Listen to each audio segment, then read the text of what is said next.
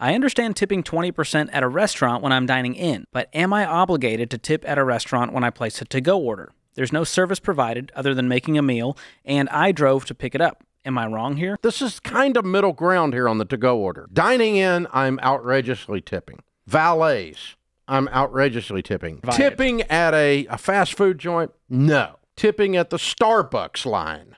No. This one, I'm kind of going to be 50-50. I got two thoughts on it. One is I don't want to be guilted into anything. I'm with you. B, almost never have I regretted being generous.